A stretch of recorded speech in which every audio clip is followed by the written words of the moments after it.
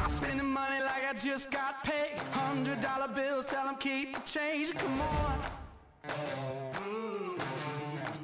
Hey, what's going on, Cedar Springs? Today we are in the brand new Allen Edwin development right here on Pioneer Trail on the north side of Cedar Springs. This is a beautiful new development out here, and we've got a 4-bedroom, 3-bath to show you. Let's go check it out.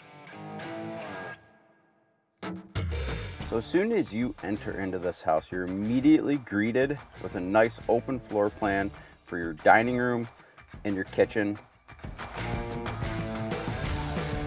That is complete with soft closed drawers and beautiful granite countertops. Upstairs, this house really shines.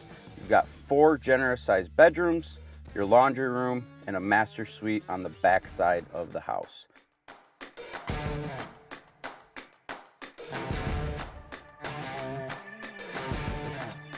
Now, if you're someone who's handy, the basement is completely unfinished currently, ready for you to gain some equity.